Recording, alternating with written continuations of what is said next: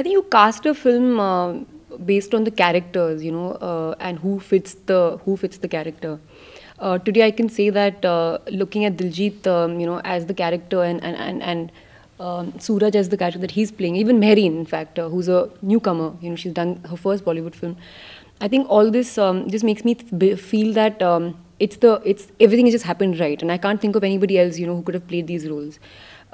So I guess it's casting is a process that is mostly about getting the right personality of an actor attached to the character. So I think everyone's personality is very correct for the film.